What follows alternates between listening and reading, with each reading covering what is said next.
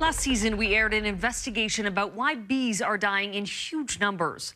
It was a story that looked into a class of pesticides called neonicotinoids. These chemicals are used on millions of acres of farmland, and some beekeepers say they've played a key role in weakening or killing their bees. Almost 60% died last winter alone. Since our story was broadcast, the Ontario government has decided to act, calling for a partial ban on the pesticide, a ban that could spread across North America. As Jackson Proskow reports, that's led to a showdown, pitting Ontario beekeepers against some very powerful forces. In the fall of 2013, Jim Conybear's bees in Ontario's Corn Belt were dying. Here we have a hive that is unhealthy. We don't have enough bees to cover the full amount of comb. It's got a death sentence on it for the winter. It's not going to make the winter. 2 years ago, we followed Jim when he loaded his bees and drove them up north, away from intensive agriculture and the class of pesticides called neonicotinoids he says were killing his bees. We've come back almost 2 years later to see how his bees are doing now. The hives he left down south were still in serious trouble. Just a dead hive. There's feed in this, but they're dead, so. Jim says that neonic pesticides have had a major impact on his bees and on bees generally. In Ontario, beekeepers lost almost 60% of their hives last winter. We can't carry on treating 99% of the corn with pesticide. It goes into the environment. Whatever pollinator feeds on the pollen, they're going to get a mouthful of neonics, unquestionably.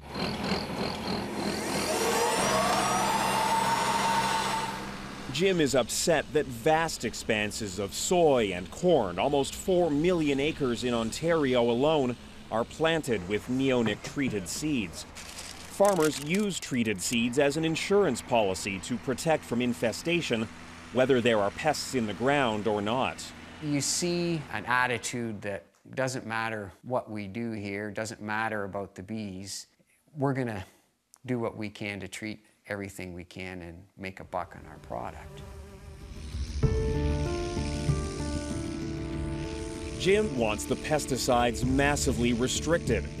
Now the Ontario government is taking on the pesticide companies, and it's set to become the biggest fight in rural Ontario in living memory. This is the biggest threat to the structure and ecological integrity of the ecosystem that I have encountered in my life. The plan, a partial ban to restrict the use of neonics by 80% in Ontario. There is a much greater issue at stake here, Mr. Speaker, and that is the health of pollinators across the province. Other governments in Canada and the US are watching the outcome very closely. If this law passes in Ontario and the pesticide gets restricted, it could have a domino effect with other governments banning it as well, leaving the pesticide companies to lose billions. It hits their pocketbook. When you have millions of acres of treated seed going into the ground, you have a lot of your product going out there and being purchased. It's not just the pesticide industry facing losses, it might also hit the pocketbooks of grain farmers. They've relied on neonics to keep pests from destroying their crops.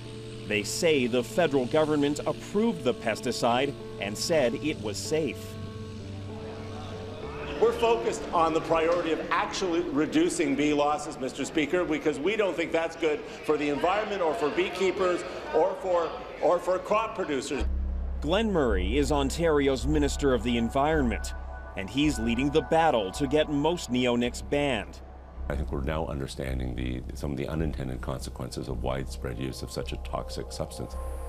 A few years after first approving neonics, the federal government launched a review to see if the pesticides were safe. But that review didn't happen fast enough for Jim. Yeah, what do we got here? These don't look the best. I don't know. See, there's a bunch of dead bees over here.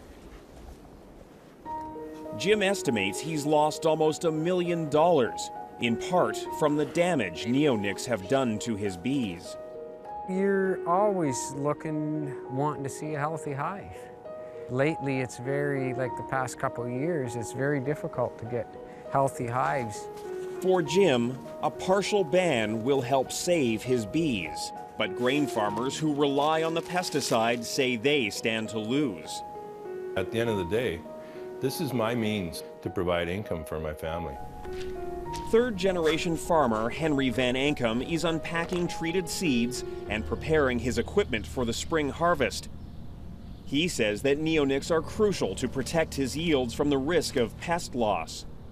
It's a tool that has been proven to work. It's worked very well. This isn't a situation where we blame farmers at all. They're out there planting, they're doing their job. And they had no idea. Initially, we had no idea that this was a problem. But with over a decade of research and massive bee losses, a lot of people agree it's a problem now. The body of research out there is kind of extraordinary. Governments like France, which just moved to ban them entirely, Minnesota now has a bill before its house. While the research against neonics is piling up, and while beekeepers, scientists, and governments around the world are pushing for bans, there's still at least one group insisting the pesticides are safe. We're quite confident that science will support the continued use of these products. Pierre Patel is a vice president of CropLife Canada, the pesticide industry's lobby group. According to him, science says neonics are safe, and the federal government agrees with him. There are hundreds of studies that show that field conditions where bees are being exposed to these products in, for example, nectar or pollen, that those levels are at such low levels that they're not having impacts on colonies. If the regulators didn't have enough information to determine whether that these products could be used safely, they would not allow their continued use. When you've had not 1 year, but you've had 8 years in Ontario of extraordinarily high levels of bee death, you have to act at one point. You can't wait another 10 years until everything is beyond any doubt at all. Jim certainly wasn't going to wait around years to watch his bees die. Right now, I'm experiencing 75% loss. And right now, I am experiencing my livestock dying. We followed him on the night 2 years ago when he loaded up some of his hives and moved them north, away from intensive agriculture. He's waited all winter to see if his bees survive the cold weather. We'll take a look at this one here.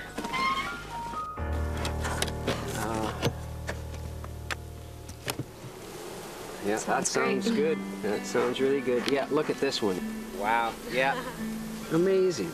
They are amazing. Yeah, look at that. Look at that. It's very, very healthy. Jim wants all his bees to be as healthy as his northern bees.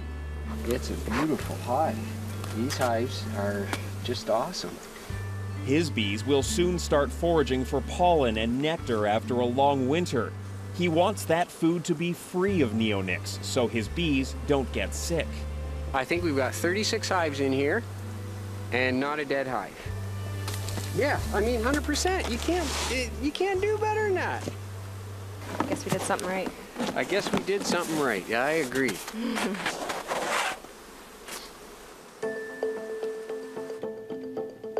There are some scientists researching methods to predict where pests will strike so farmers can reduce the use of neonics. But that work is not complete.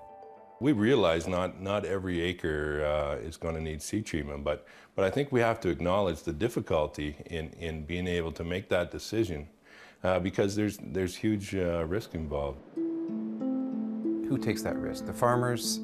Some farmers would have significant loss. You may get farmers where there will be very little impact, but you may get other farmers where their losses will be quite significant. Pesticide lobbyist Pierre Patel says that neonics will help farmers deal with significant losses. How big those losses might be depends on who you ask.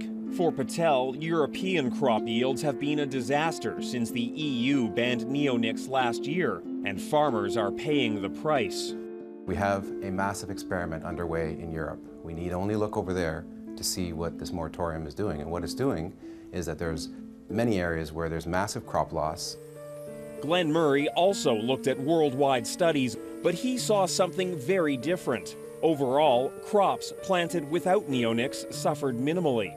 There's a large body of research out there that suggests that there is not a huge yield benefit when you're seeing losses of a couple of percentage points. Or when you look at the study in the United States, which saw neonicotinoids had really no benefit to soy. There was no major yield benefit. We sat down and went through the numbers ourselves. Some farmers did suffer losses, but we found overall yields actually went up in Europe for major crops like corn and sunflower after the ban was passed. We won't know what will happen to crop yields in Ontario until after the partial ban comes into effect. Quebec entomologist Geneviève Labrie is one of the scientists researching ways to reduce use of neonics. She says using these chemicals the way we are now could pose a danger to more than just crops and bees. There is a 100% of river that were monitored that showed some neonics inside. Neonics leave the soil and get into rivers and lakes. When Quebec's Ministry of the Environment tested 20 rivers, every one showed traces of the pesticide. Some rivers had levels 2 to 5 times higher than what the Europeans consider safe.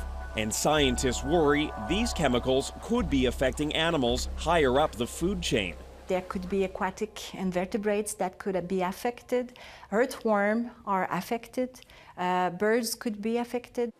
My bees are not the only thing affected. This is a situation where pesticide is broadcast throughout the environment. It's out there. It's not playing favorites. Scientists sounded the alarm about bees and neonics. Now some of those same scientists are sounding warnings about the wider impact of these pesticides. For Jim, the problem is immediate and emotional.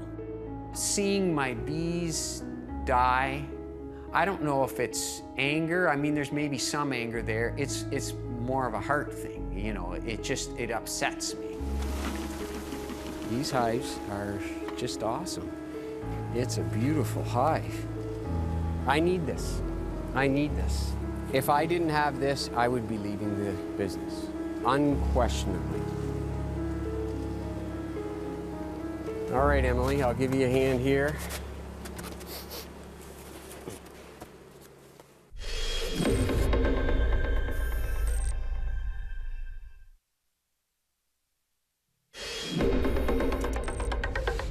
And that is our broadcast for tonight. A reminder, you can always connect with us on Facebook and Twitter or at global16by9.com. I'm Carolyn Jarvis. From all of us here at 16 by 9, thanks for watching.